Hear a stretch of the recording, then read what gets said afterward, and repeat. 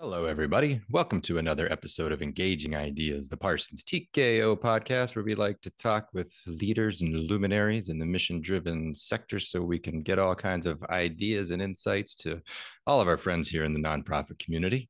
Today, I am delighted to be joined by Mitch Stein, the co founder and CEO of Pond. Welcome, Mitch. Hey, Tony. Thanks for having me. I'm so happy you're here. I love what you're doing with Pond. I think this is revolutionary right now in the nonprofit sector about how we can start to really think about how we're finding each other between firms, contractors, vendors, nonprofits. And this is really exciting that you're building community around it. I'm ready to dive in. Awesome. Let's All right. jump in. Let's do it. All right. So from your bio, I was reading you were 7 years in investment banking, and now you're a nonprofit community startup. Sounds like a bit of a transition. I feel like we need to dive into an origin story for the superhero moment that's happened here. Like, what made you want to dive into the pond, if you will? Yeah, so I was an investment banker at Goldman in New York for 7 years. I had a couple different jobs, but I also kind of in my quote unquote free time, which objectively wasn't a lot of, but service and being involved in the community was always important to me. And I got really involved with the LGBT Center here in New York City through folks I knew at Goldman and the LGBT network there. And I joined their fundraising event Cycle for the Cause, which is the Northeast AIDS ride from Boston to New York. I had an uncle, my mom's twin brother, who passed away from AIDS. And my dad and I ended up joining that ride together. And it was just completely transformative for me as a person, for my relationship with my family, my dad getting to be a part of this community, my uncle's memory. He lived in Indiana at the time when he passed away from AIDS in the early 90s. And it just wasn't something that could be celebrated. There was still so much stigma and shame around it all that, almost 20 years later, or over 20 years later, being able to revisit his memory, it was just really life-changing for everyone involved.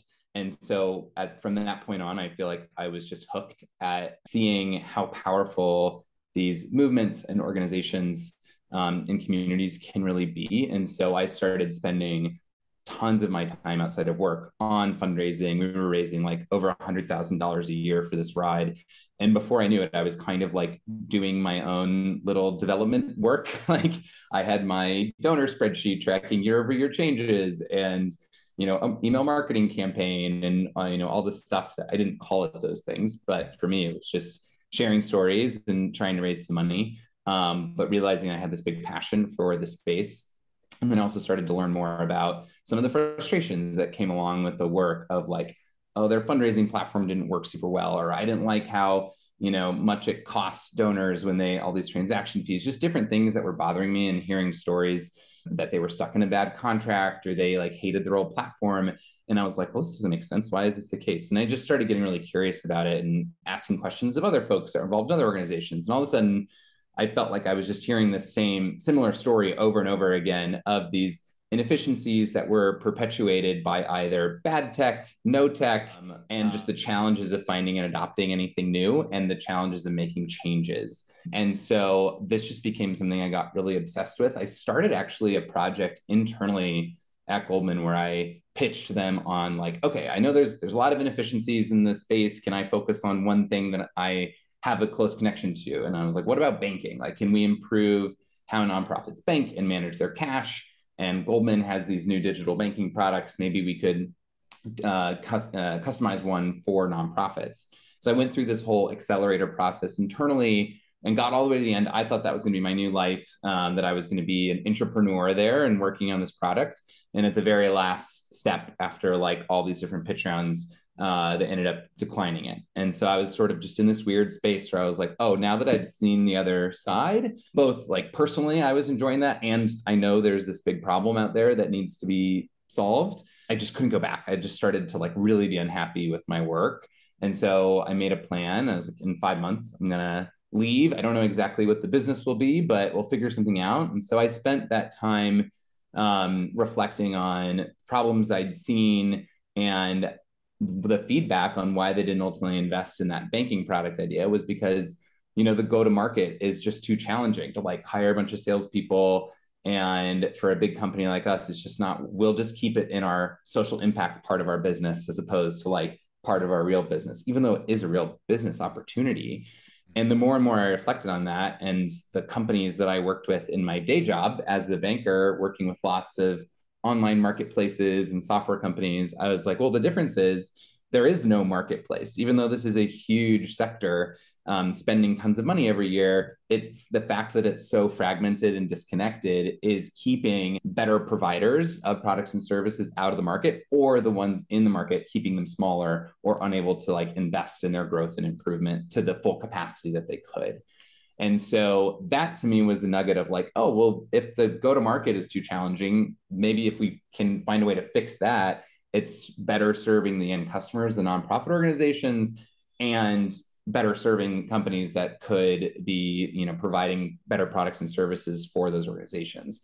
So that was like the nugget I just kept digging in on. And I left with a plan. And 5 days later, the pandemic hit and like everything kind of went out the window. Moved home with my parents, ended up spending 2 years in Fort Wayne, Indiana, feeling like kind of a mad scientist living at home alone, and took lots of twists and turns. But that still, remained what we're trying to do is like, can we introduce, instead of trying to introduce one product that is the end all be all or one service, understand the reality that there are tons of technologies and providers out there that can be helping organizations. If we can just better connect everyone, it'll provide a great service to the sector. That's wonderful. Thank you so much for the full origin story there. I took a bunch of notes too. I really, is it trillion? How many trillions of dollars is in the nonprofit sector a year in the United States of America? It's something phenomenal, I think, when you look at it in the aggregate.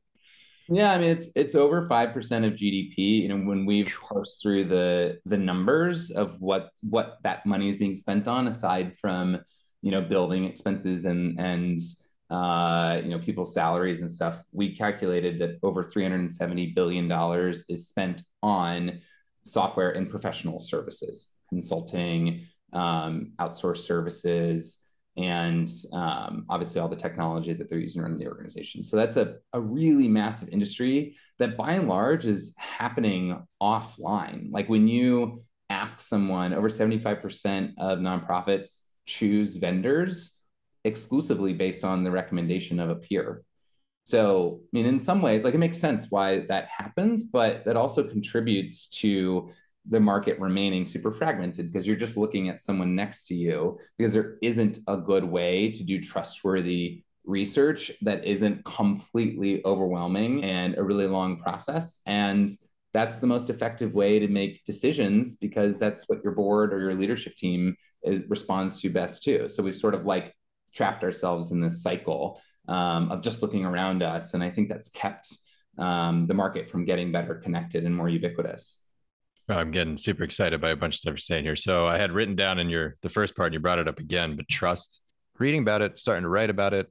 It's one of these things where I think it was in 2021 and now in 2022, it's top business trend in the US. And then they put the word trust. I'm like, what do you really mean by this? And it sounds from, what you're doing with Pond is, can we really make a specific marketplace for the nonprofit sector? My company works specifically in the nonprofit sector. Why? Because we actually understand the business model. And I think some of this is with something like, call out Salesforce. Why not? Everyone knows Salesforce, but like a lot of nonprofits have it. The tool wasn't designed for nonprofits at first, right? And so everyone's trying to fit it into their model or make it work, or they tweak it into doing something. And it works fine for a lot of groups. But I think to your point, there really could be a specific market, and there are tools out there that do it. And then because the way the nonprofits have looked, maybe I love that, they don't get as much money, so they're not able to grow as much as if they were a private sector focused tech firm. They would be getting Series A or B or whatever you call it when you're getting investment rounds, but you don't get it as much for groups that are trying to help this, $370 billion a year spend. You would think there might be more investment in straight some of the technology there. I love it. Thanks. This is awesome. Yeah. I mean, and there's some other like really interesting market dynamics because you have this philanthropy element, right? So that you just think about the economics, it kind of throws a wrench into things from traditional markets. So you have a lot of founders of these companies that probably wanted to work in the space, not just because they're trying to be the next Jeff Bezos, right? They're like truly want to help. And so you sort of have this imbalance of people trying to serve, like a lot of people starting companies and products to serve the sector because of that good intent. Then they also are competing with the philanthropic efforts of really big companies that also want to get their products utilized by nonprofits, be it Salesforce or Asana or Monday, like every big tech company that has kind of a what I'll describe as a like small to medium business technology product wants nonprofits to use it. Why? Because social impact is becoming a bigger and bigger requirement of any big company for their staff, you know, for their investors looking for ESG things, for the like cover of their annual report. It makes everyone feel good about the technology that they're working on. It's like, oh, well, nonprofits use it too, and we have a nonprofit discount and all this stuff. But if you think about what this is doing of like supply demand in the market, it's creating this like really wacky environment for people to be serving as a vendor, especially if you're focused explicitly on nonprofits. Right. So my next question was, what lessons have you learned in the process of starting Pond? I feel like we're diving into that a little bit. I mean, but yeah, in terms of building the company and in our warm up here, you and I were talking about building a network and a community too that needs to be involved, and that's sort of what makes some of the stuff work here for Pond and in the nonprofit sector. So yeah, what lessons what have you learned so far? What do you want to share with us? I'm like, you have a few days. No, it's a long form podcast. Talk as long as you want, man.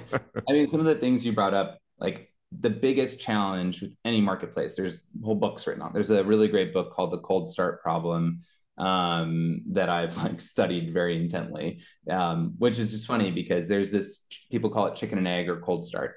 Whenever you have a networked product, meaning it's only valuable if more than one person is there, Zoom, right? So this conversation wouldn't really mean much if it was just me talking, right? It's we both need to be here to get the true value of Zoom. That's a really simple example. Then you have things like Airbnb, where like, okay, well, if there are no homes there, I have zero utility as someone trying to rent homes. So that exists for any of these marketplace models. And so what the book does is walks through probably 20 different examples of how companies got over the hump of that like empty room problem or cold start problem. And there is just no right answer. It is seemingly impossible until something works. So there's just sort of this constant experimentation of like what gets everyone there, what is the hard side of our marketplace, where we need to focus more of our energy, what keeps people there, what keeps them engaged.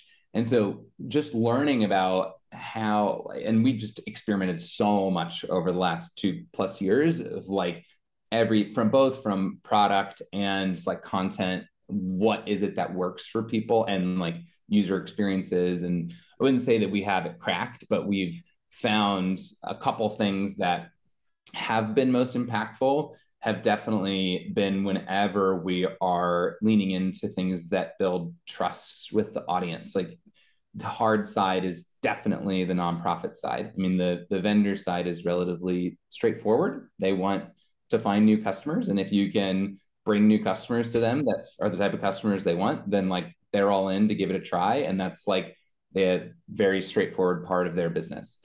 For nonprofits, like this is so much more complex of like, I don't necessarily know if I'm in the market. Do I know if I'm doing something wrong, or I could have a better vendor, or like when we should shop? So there isn't so cut and dry. They need the space moves at the speed of trust is something someone said to me like probably a year ago that I think about all the time, that in a startup, you want to be moving really quickly. And especially in a marketplace, you want to be growing that audience super fast. And you just move at the speed of trust in this space. And that you have to spend all of your time trying to build that. And I think things that we've experimented with that have worked well have been just creating really valuable content and spaces for people to connect. And we started testing some like live panel discussions that we do on LinkedIn. And we were getting like hundreds of people coming to these things and just clearly really hungry for some of that connection, and really wanting to feel like they were in this with their peers. And so I think a lot of that trust barrier comes from people feeling isolated in their work so often. I mean, even if you're, so many people are at small nonprofits where they're wearing tons of hats, so they inevitably are kind of the only one charged with solving a bunch of problems, which is really isolating.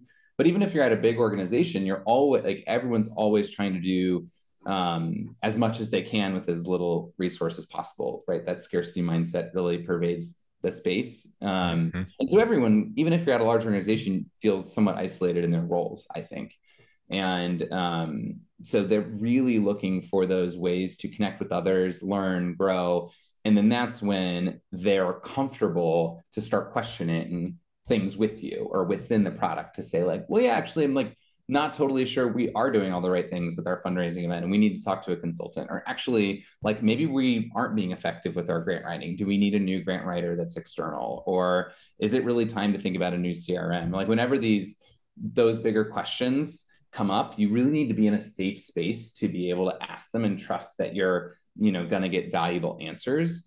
And I think that is the most important lesson, is like everything we do needs to go through that lens of, is this trust building, and trust building and valuable, because it doesn't really, they trust you, but it's like, well, this isn't helpful.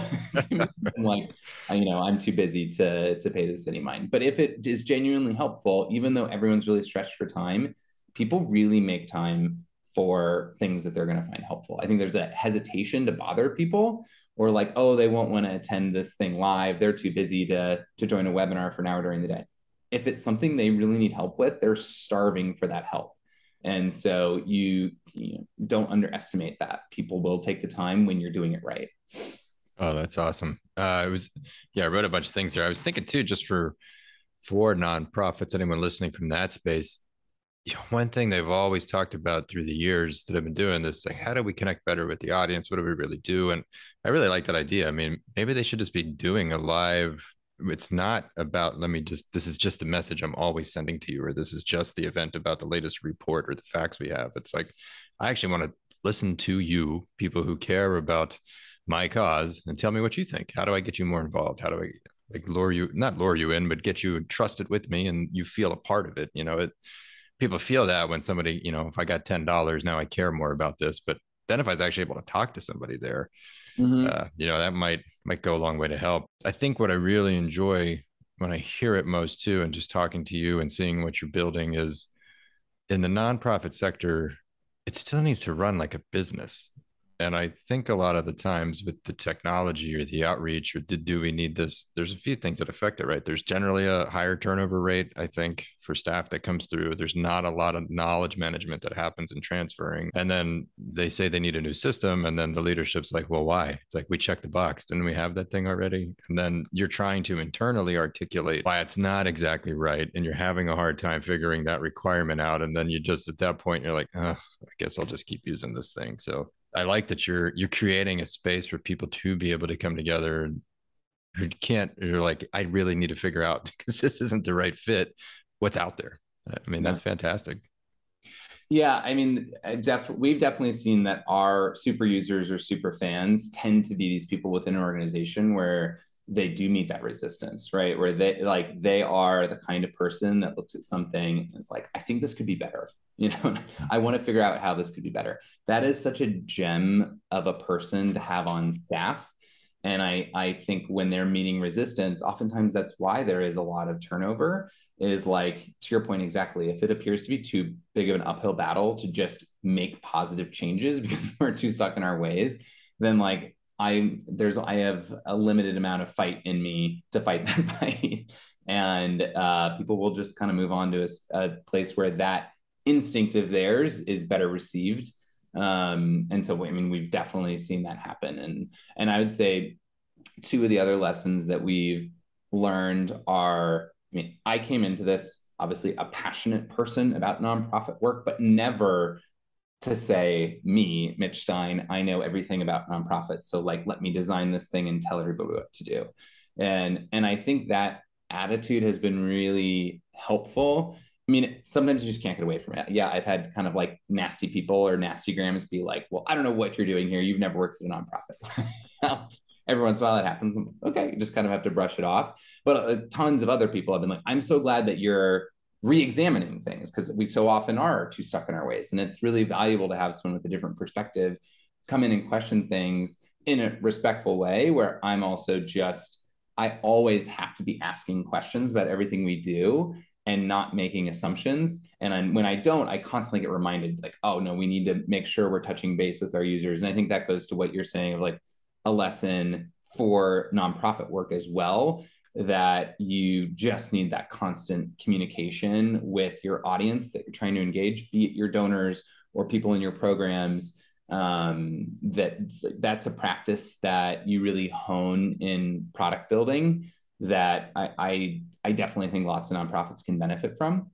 And the other thing is that we learn lessons all the time for how our company should run from nonprofits. Like in the podcasts that we host with nonprofit leaders called the Kids Table, it's kind of tongue in cheek to say so often nonprofits are looked at as like, oh, you should run more like a business. And I know that like that is correct, like that there is a business to be run around this nonprofit, but it's often spoken in a kind of demeaning way, or kind of making this false comparison between the two. And so often, and especially people that come into the sector from the business world or on the board that are from the business world that are like, well, this is what we do in my company, or this is what we've done. And so let me tell you how it works.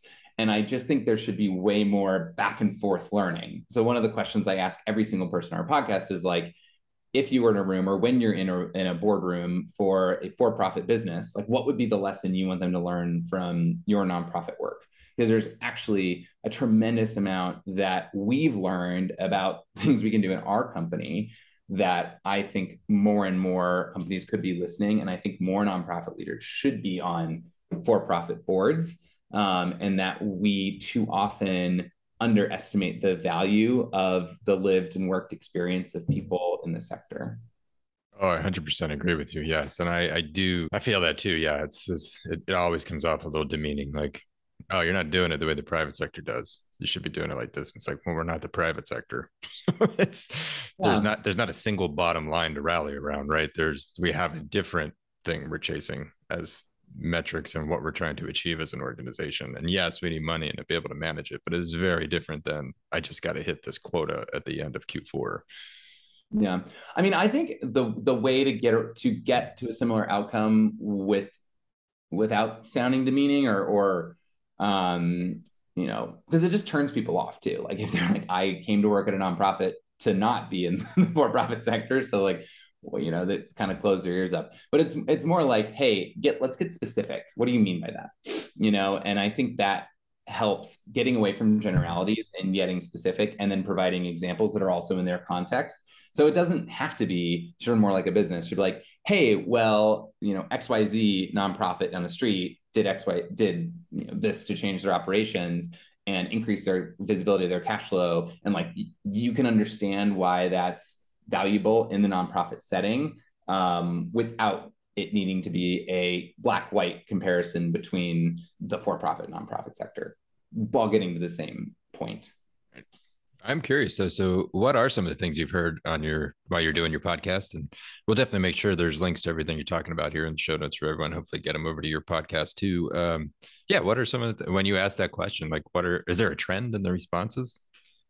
Yeah. I mean, I think there very often is like plenty of nonprofit leaders and nonprofit organizations who kind of have to prioritize their staff experience more than at a for-profit company, because they aren't able to pay like massive bonuses that sort of help people forget the other bad parts of their job.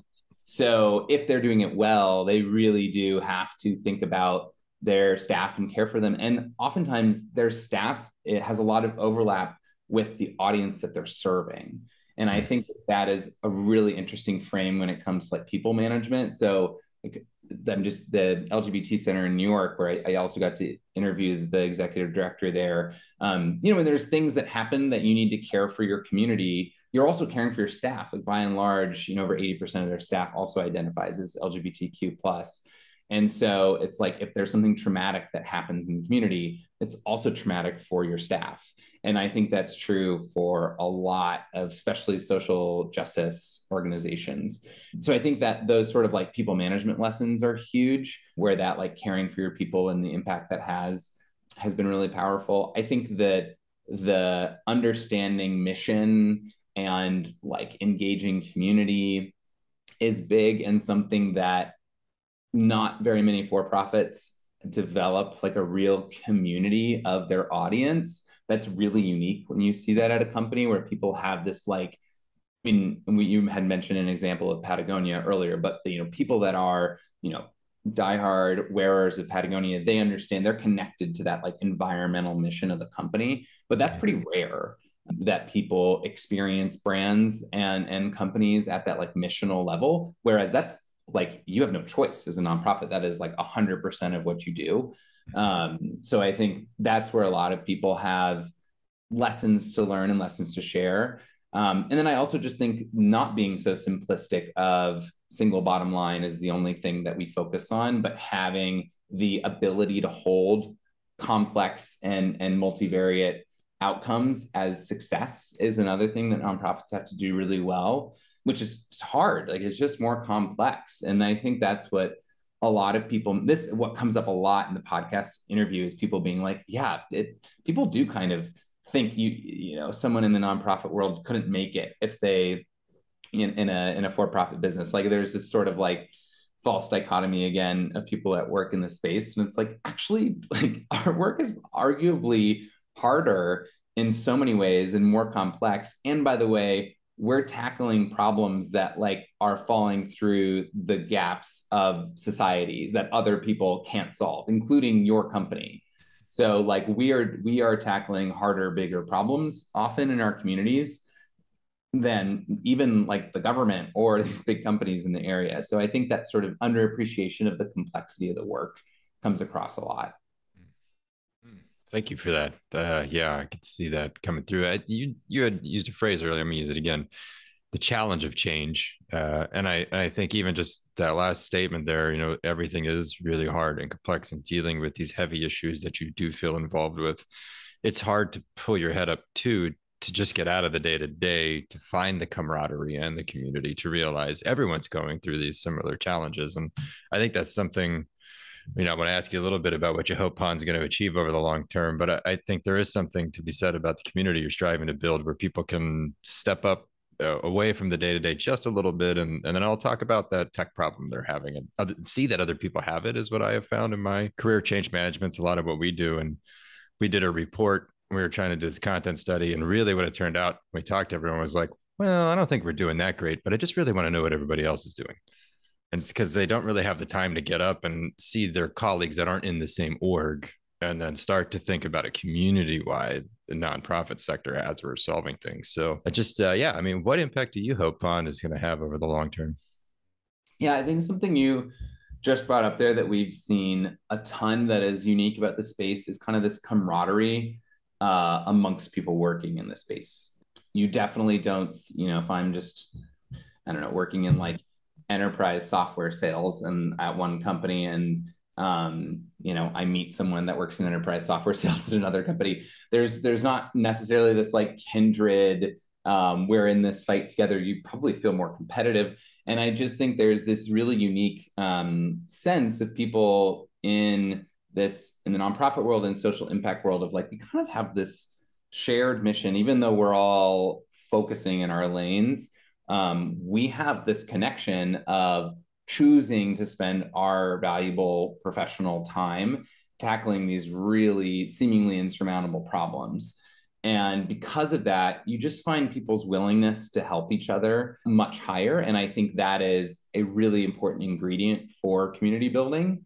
But I do think there has been, the communities that I've come across are either localized, so they're within literally a local community, which none of these are bad things. It's just like evidence of the fragmentation of the sector. So you've got like local community groups, maybe at an industry level. So within a certain like sliver of the nonprofit sector, like all the folks that work at aquariums might like know each other or be in a group around the space. But otherwise, there isn't that sort of central gathering place where people are connected around shared issues as opposed to just I'm in this geographic location or work in this like subsector of the nonprofit world, even though there's tons of crossover between those different subsectors in terms of their operational and business needs. So that is what I think there's a lot to capitalize there on of like, okay, if we can bring this into a more universal platform, can we start to really develop and hold up for people the examples of problems encountered and how they're solved and what's working well, and get to a more universal catalog of best practices and good outcomes and what does success look like in the sector. No one's defining that. You're just it's about like avoiding bad outcomes, because I don't think people really have a good definition of what success looks like. Like there's raising more money, and you can see that on their 990s every year. Big organizations tend to get a lot of attention of like, oh, they're successful, so we should do what they do.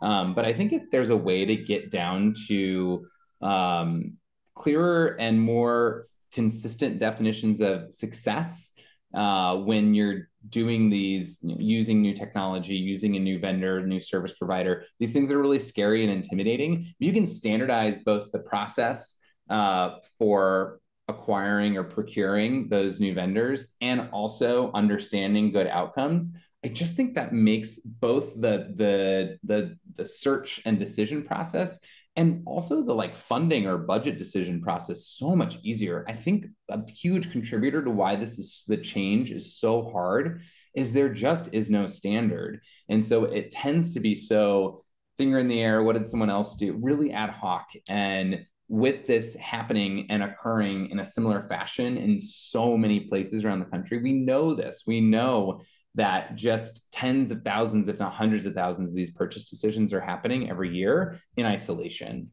And I think everyone would be helping each other by bringing this into a central place. And beyond that, like, long term, just like we talked about earlier, I think we have to start with a space dedicated to nonprofits, but I really see the broader world converging around impact. And so I think that there's going to be a time when it's about like, what are the highest impact solutions? Because that's what a nonprofit's looking for at the end of the day, that is different in how they purchase from a business. And so I do sort of feel like having a space that is all about identifying and holding up solutions and use cases for things that are driving impact is also going to be just where the world has to go, right? Like we can't isolate impact to nonprofits. Like we have to expect that of every organization that's operating.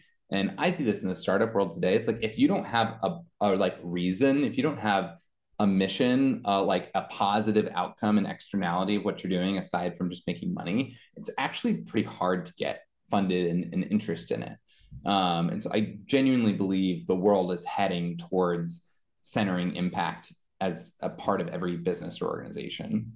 Love that. Yeah, I mean, I wrote down a bunch of stuff, a lot of thoughts, what you're talking there, just the whole operation and business model within the nonprofit space and for nonprofit organizations. I mean, a lot of stuff is driven with how they're funded, then what the grant maker's asking for and what's in the grant. And then a lot of times it's, I've talked in other episodes about this. There's that tax for the communications and fundraising team that has to come out of the program's funds, because 501c3s want to keep overhead, air quote, low to a certain percentage. I forget what it is. Like, can't be more than, I don't know, 10%, 20%. But remember, I've worked in house at several nonprofits, and I asked somebody finally, I was like, where does that number come from? Like, is that real? Is the IRS check this? They're like, no, it's just a standard we all feel safe by, that we won't get. But I'm like, well, you have to have infrastructure and operational teams to run a nonprofit.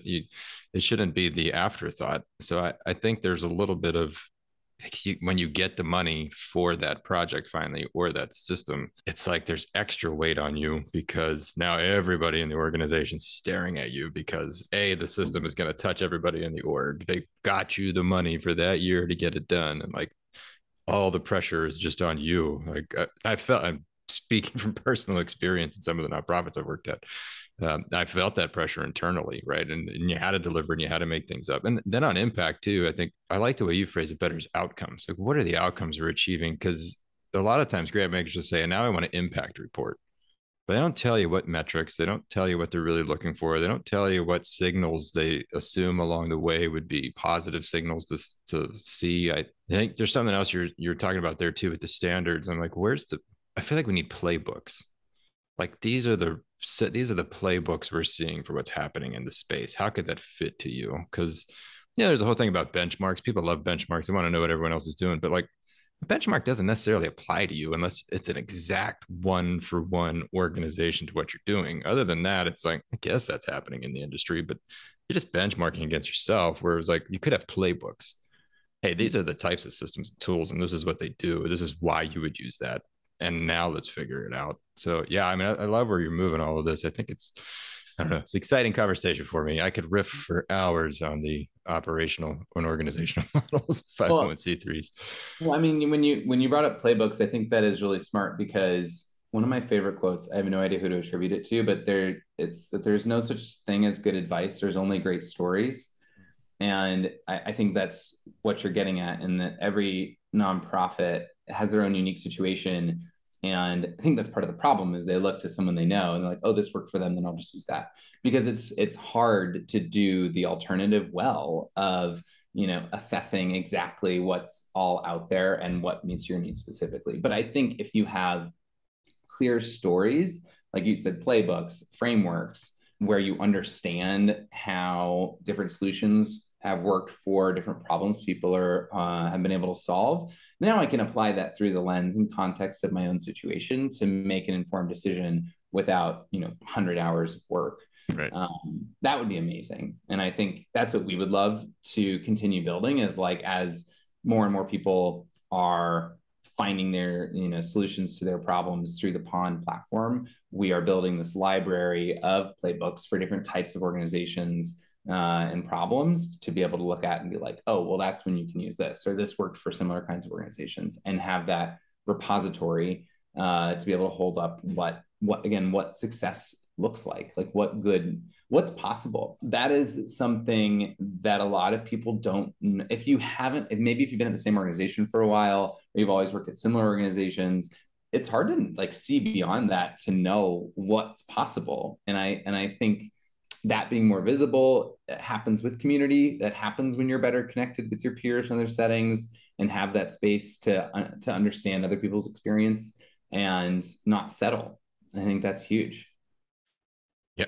Yeah. I've been thinking a lot too coming through the pandemic. I mean, excuse me, any bit of a status quo that was out there. I mean, this is the moment of change and transformation. It is, but it's thrust upon you in a way where it's unavoidable. So it only amplifies the discomfort and it amplifies the sense of urgency coupled probably with anxiety because you're trying to figure out so many things at once right now. Like, are we going back to the office? Do we have an office? Where do I hire people from? What does that look like? And then you're amplifying that on top of, oh my God, everything is digital. I am way behind. I've got to ramp this up, and I just think there's a lot happening there. And I think the more people, to your point, can get out and just talk with each other and realize, hey, I'm not in this alone. This is happening. Let me look up a little bit.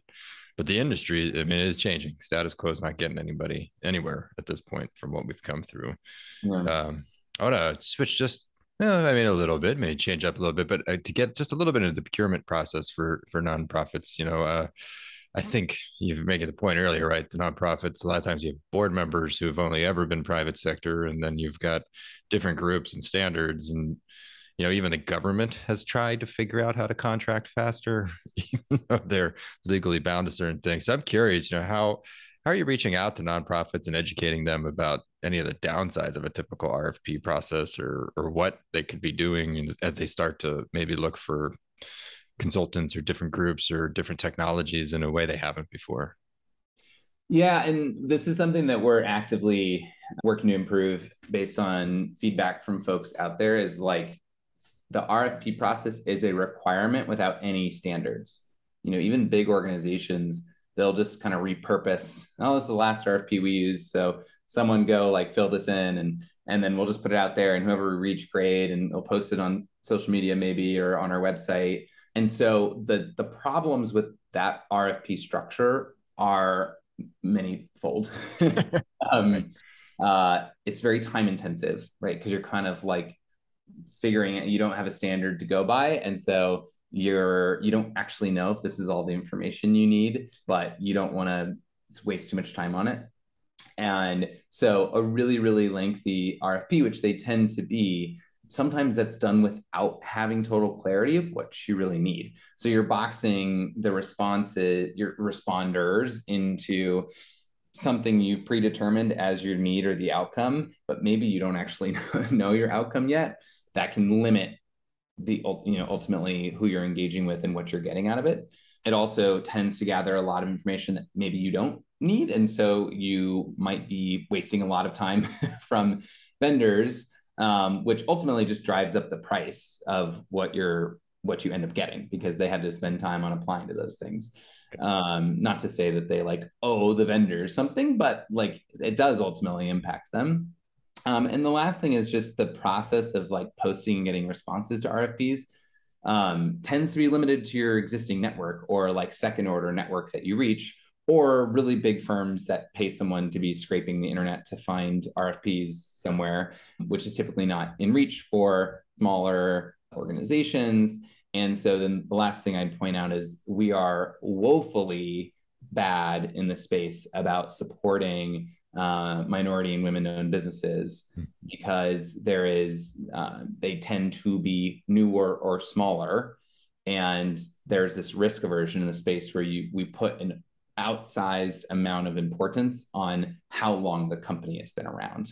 You've got like time wasted, things becoming more expensive, and then like not really aligning to pretty much anyone's mission by kind of leaving out this like social, gender, racial equity component that they could be supporting in the process.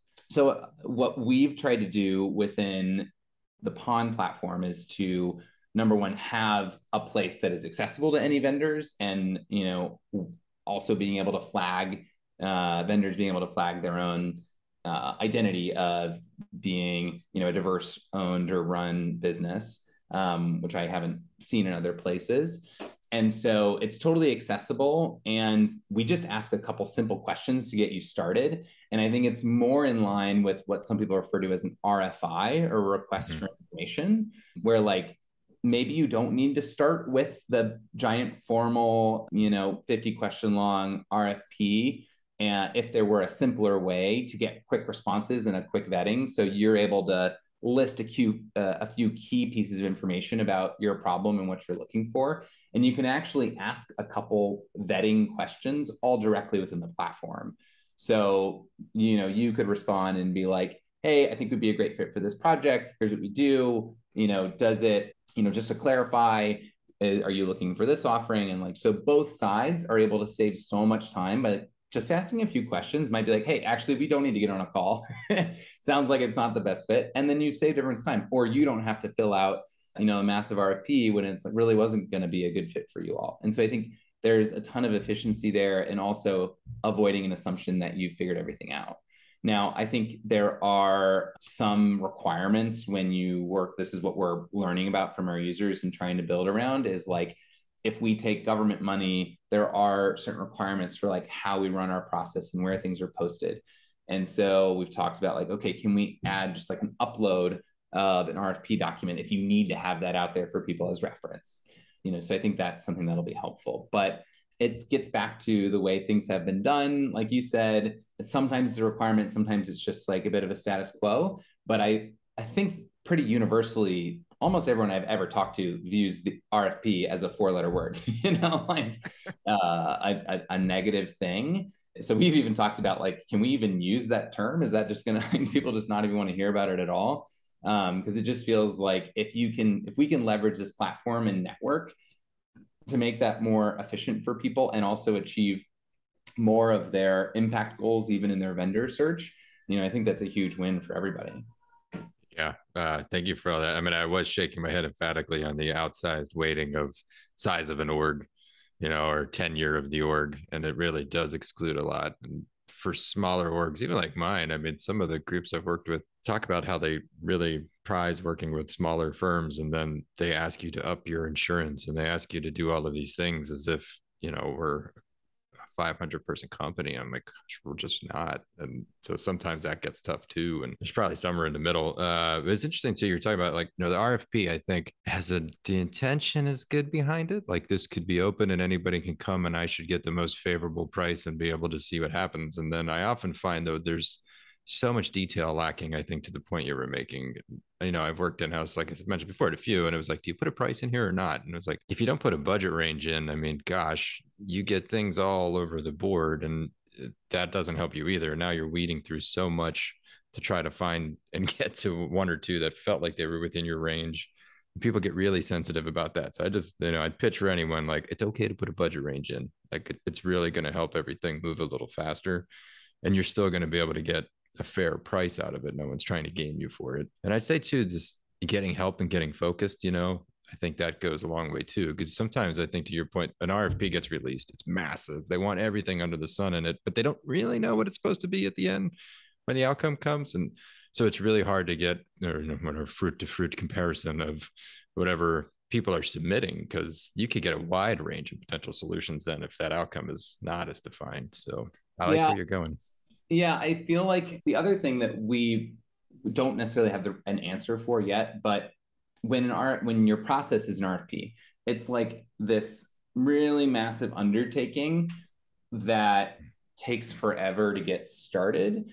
And I just wish people would leverage something like Pond to just be like, hey, we're like contemplating a new website, but like I don't have my RFP yet together. I don't necessarily know what to look for. Like, I'm just curious, right? And just using that as a chance to have some questions answered. And it could be from a few vendors, but like they're just going to be helpful because they see this all the time.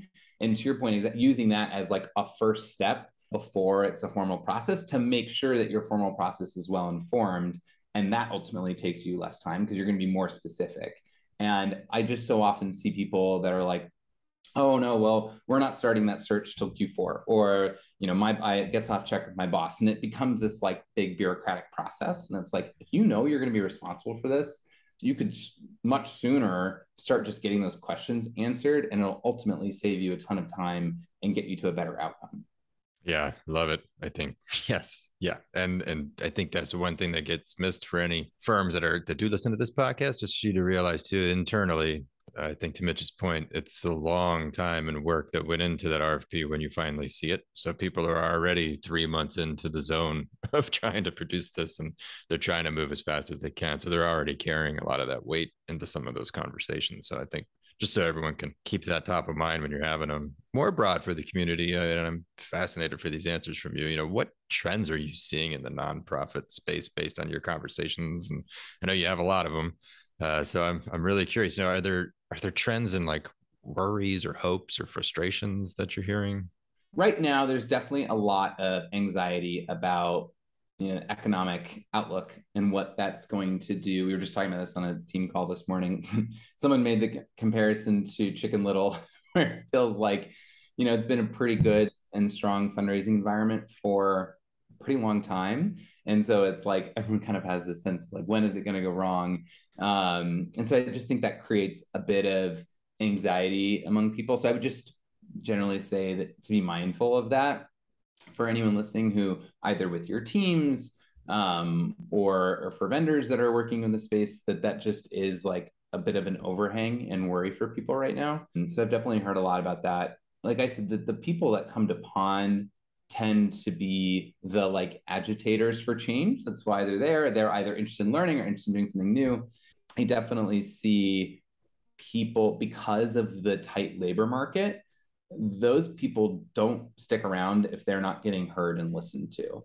And so we've seen people changing jobs and moving to new roles where they feel like they're going to be able to have that impact they know they can have. So I think, honestly, it's a lot of empowerment for people in this space, which I think is exciting. And there's, a lot of issues in the like individual person experience working in the nonprofit world around pay and benefits and advancement and all that kind of stuff, which, isn't really the topic of this conversation. But I think a big theme that is changing because of this mobility created for people in the sector to, work remotely or be in different organizations, and that they're not locked into any one organization, and that they have so much more flexibility. So that's definitely a big one, is how are we retaining those people, for sure. On the technology front, I think during the pandemic, there was just sort of this forced disruption of everyone's process. Like everyone, some people, maybe they had made a bigger digital transformation, and so they were well set up, but by and large, most people had to make some sort of technology changes, adopting new software. Like there's just been a lot of change that's happened in the past 2+ years. And I think that now there's a bit of space to like be a bit more intentional with like, okay, we made a bunch of fast decisions or made a bunch of these changes. Like, what is going to be the long-term picture for us? And is now maybe we're in a good place to think about like a broader overhaul of our core CRM system or our overall website. Like I've heard a lot of that. Like people feel like the dust has settled enough to think longer term.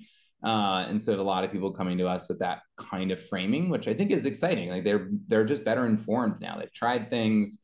They have a good sense for their priorities. They feel confident about the outlook of now what the new normal looks like, and able to make some of those longer term decisions. Yeah. The last piece that I would just throw in there is, I think that the kind of racial justice awakening that happened around George Floyd's murder in 2020 is like very much still a process, but it is still something. Whenever we host conversations where we are centering that it is the most popular content and event that we do, and so I would just and we've done a lot of interviews and studies with people around how that intersects their priorities with vendors. And so I would just implore folks in the vendor space to be mindful ways that you can avoid turning people off by not appearing to have a good grounding and understanding in your own company for racial and social justice, if those are the kinds of organizations you're going to be working with. And I think that historically people put up with it. If their vendor, they just had lower expectations of their vendors of being mission aligned at a deeper level. And I think that is definitely changing. And it's something that we are also working on some different partnerships around, of like, how can we help empower vendors to better meet those needs as well of organizations. I love that phrasing, mission alignment. Yeah, I mean, that feels right across the board. I like what you're saying there too. I mean, I like that long-term thinking is coming back. And I think the shock of the pandemic probably helps with, you and I talked about the difference between spinning and pivoting earlier, but you can have a long-term plan if you know there's likely to be shocks and things are going to happen. And how, having the ability to understand how you pivot, when you need to pivot, why you need to pivot, what's going on. And I think to sum all that too, right? The systemic change that has to happen every part of our country, let alone just within the nonprofit space. And I'm happy to see a lot of in this sector that we work in, the leadership that's coming out, that I think a lot of private sector companies should start looking to the work that's being done. I think on the racial justice, equity, and the movement here in the nonprofit space, I do think we're leading, which is great. I'm seeing a lot coming from the foundations, things that they're asking for too. But yeah, that long-term thinking to take the system change inside of it, and that discomfort of change management, transformation, like it's all here. And so it's like we're putting it all back together, and hopefully we're doing it the right way. Yeah, and I think it is a clearer understanding of the fact that your spend as an organization and the vendors you work with also is a part of, needs to reflect your mission as well. I think we're on the cusp of people having a better understanding of that. I was chatting with someone local here in New York City who's worked on an effort of that locally, and as they interviewed, the nonprofits in New York spend like $75 billion a year on that could be going to different vendors, and it's like 99% of the spend is going to white male-owned businesses or something, really offensive. And as they dug into, especially the large organizations, which obviously account for a larger percentage of that, the primary decision makers tend to be the COO and CFO, and the vast majority of them were, older, white, cis, straight men. And it's like, well, duh, their networks are going to be similar to them and all these things that contribute to it. So like, I think we're just starting to have a greater realization of that as a component of the work is all of the partners we work with, because this, no every nonprofit is working with vendors. Like it's a core component of running your organization. And so it's definitely a miss to not be mindful of where that can be, completely mission aligned to. Yeah, thank you for that reminder. That's really wonderful. So, anyone who's been listening for a while, I'm going to have one last final question for you, Mitch. Before we get there, joinpond.com. That's the site. We're going to get a link to your podcast, which you had said was called The Kids Table. Yes. And heck, and I assume LinkedIn is a great way if anybody wants to find you and reach out to you. Yes, I am as loud as one can be on a written platform there on LinkedIn. So definitely reach out. Love to connect or chat there. I'm on it way too much, but I love it. I love LinkedIn. I really like LinkedIn too. So yeah, I see you on there a lot. So hopefully anyone's listening and is interested, they'll give you a reach out. But to get to our last question here, what is your go-to song when you need a boost and why? Oh, man, I have a really, really soft spot for Florence and the Machine. Mm. Um, and their song Dog Days Are Over, I just think is like the most energizing song in the world. I would say my favorite genre of music I describe as dance around the kitchen music, which I think it's different from like dancing at a club. It's like silly, just kind of like throwing your arms around with your family. And that to me is like quintessential that version. You're just like jumping up and down. So for me, I love dancing, and there's a very specific kind that you do when no one's around, and it's just like a fun song to throw yourself around. And I think that gets I will do that sometimes as I work at home, by the way, just like in the middle of the day when I need a boost. That's awesome. Thank you for sharing that. It's dance around the kitchen is very vivid. We do that in our household. So yes, that happens a lot Although during my dinner my making. it was more reference to where I grew up in my apartment here in New York City. My dance in the kitchen would just be like an in place move around. Understandable. Well, thank you so much for everything and your time today and all the thoughts and ideas you shared with us. I always enjoy talking with you, Mitch. I might have to have a follow up on this one too, maybe in a little while. But thank you, and I'll see you Yes. next time. Thanks so much for having me, Tony.